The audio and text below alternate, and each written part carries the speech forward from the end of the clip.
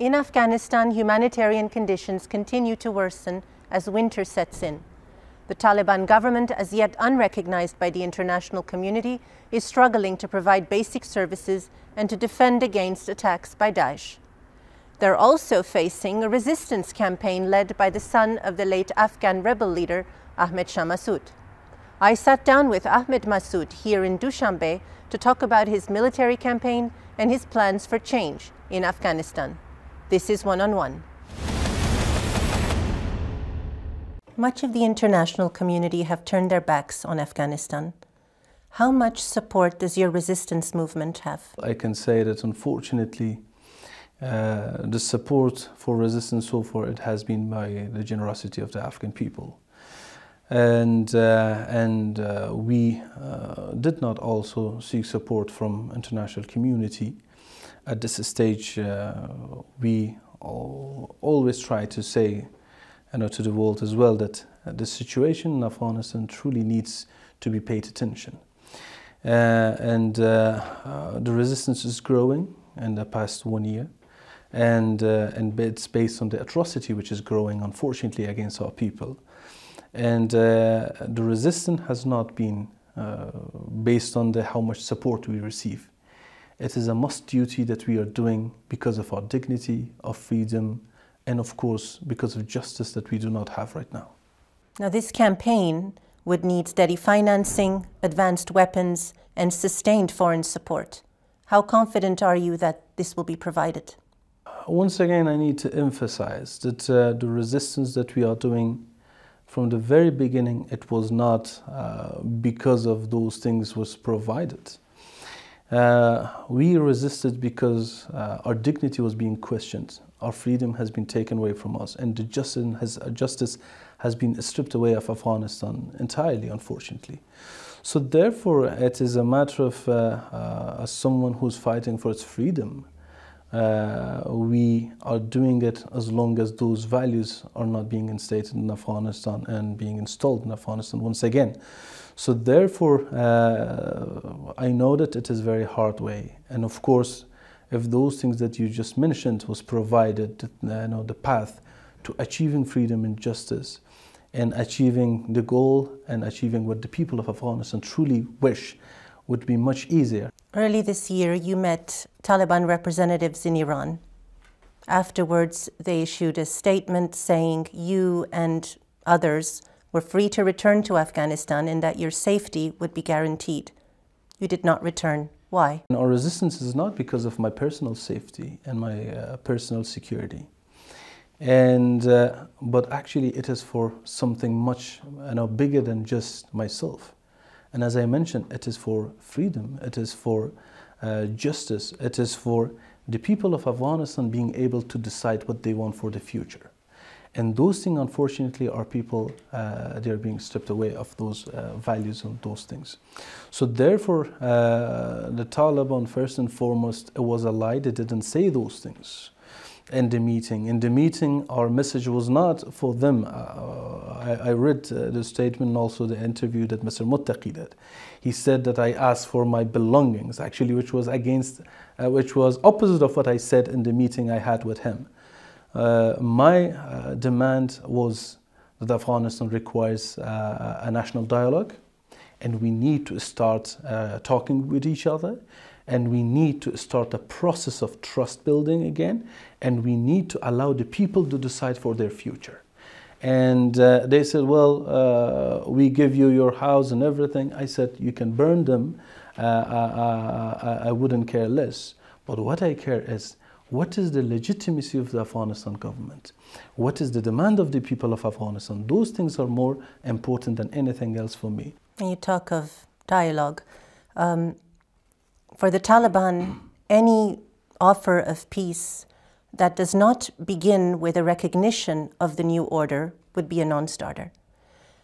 How prepared are you to accept the emirate as a way to push through some of the changes that you and many others would seek? The question of a change from within, if it was happening, it would happen in the past 1.5 years that they are in Kabul.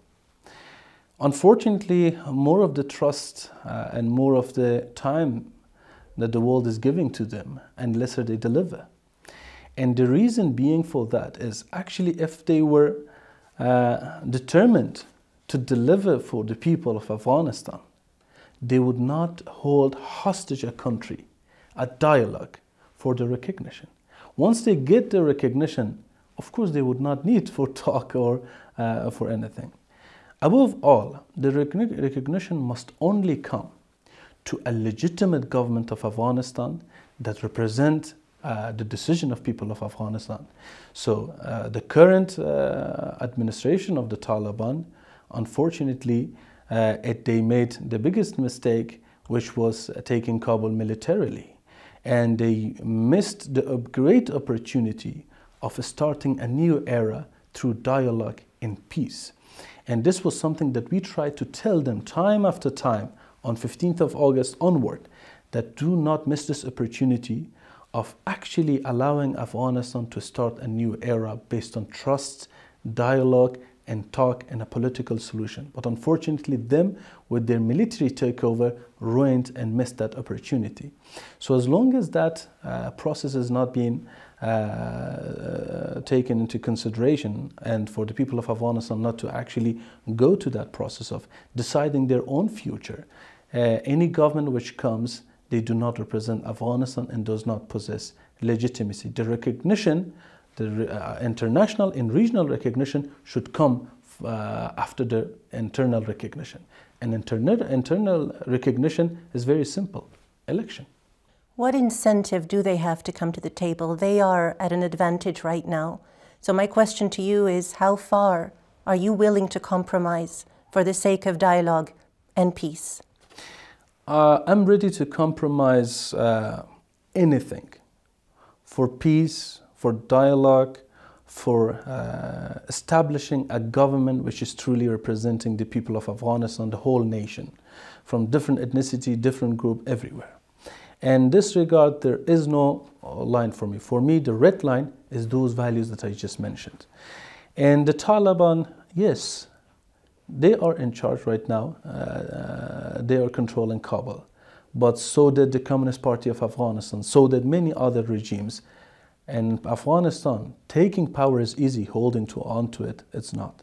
Is there a generation split within the Taliban?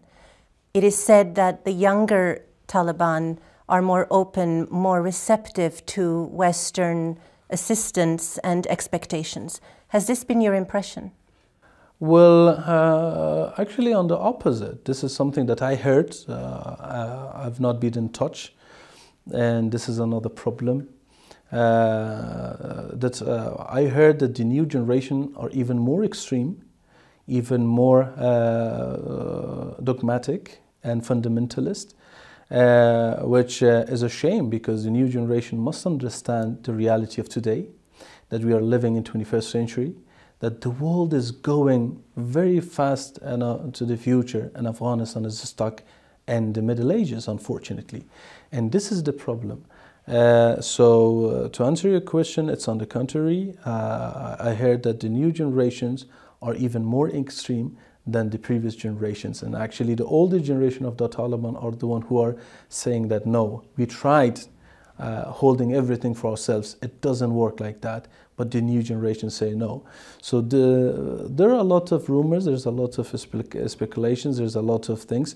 Unfortunately, the Taliban do not possess any clear stand of what actually they want for the future of Afghanistan, and what's their vision for the future of Afghanistan. And so far, everything is up to the speculation. You are leading an armed resistance against the Taliban. You've said there is no other option, but the momentum hasn't really picked up on your resistance campaign. Is there an appetite for another civil war in Afghanistan? Absolutely not. The thing is that we never had civil war in Afghanistan. If you refer to the wars that happened in the 90s, once again, we need to understand the interference of the regional powers at that time in the internal affairs of Afghanistan, unfortunately, and also the international world completely abandoning Afghanistan, which caused all of that, first and foremost. Secondly, The resistance, it is happening because the Taliban are not ready to talk. The Taliban are creating atrocity, and they left people with no choice but to resist and stand for the values that I just mentioned and for defending themselves. You are seeing the atrocity which is happening as we are speaking across Afghanistan. Somewhere a man is being shot. Somewhere else 4 women are being raped by the Taliban member. Another place, hundreds of people are being forced displaced to leave their homes, their ancestral homes, and give it to the Taliban soldiers. Another place, the women are not able to go to schools. They are being stripped of their fundamental right, which not Islam, not any religion, not any ideology, nothing has been saying this. So when all of these atrocities happening, and basically we are living under an authoritarian regime, so resistance is the only choice that we are left with. The moment that the Taliban understand and realize,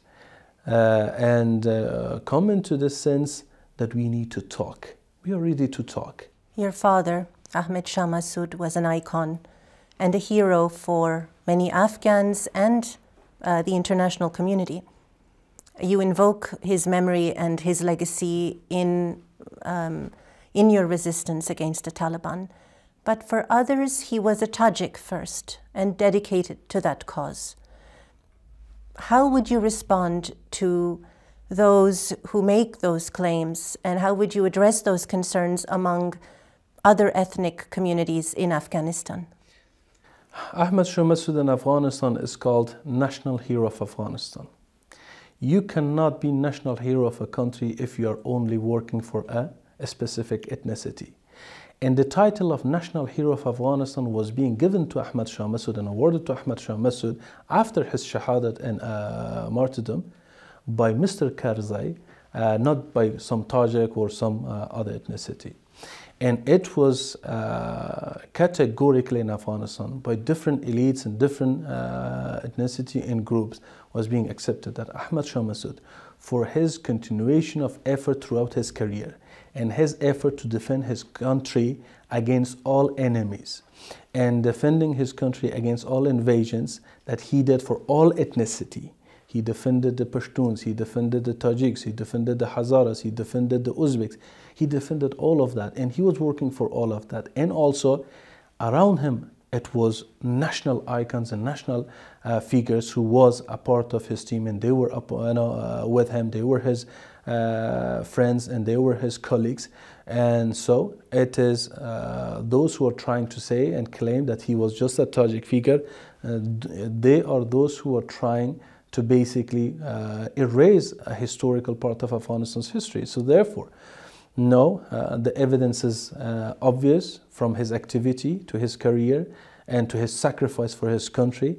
And above all, that we see that the people of Afghanistan see him as a national icon, as a national hero, not just ethnicity, specific ethnicity's hero. Ahmad Massoud, thank you for your time. Thank you so much. Thank you very much for it.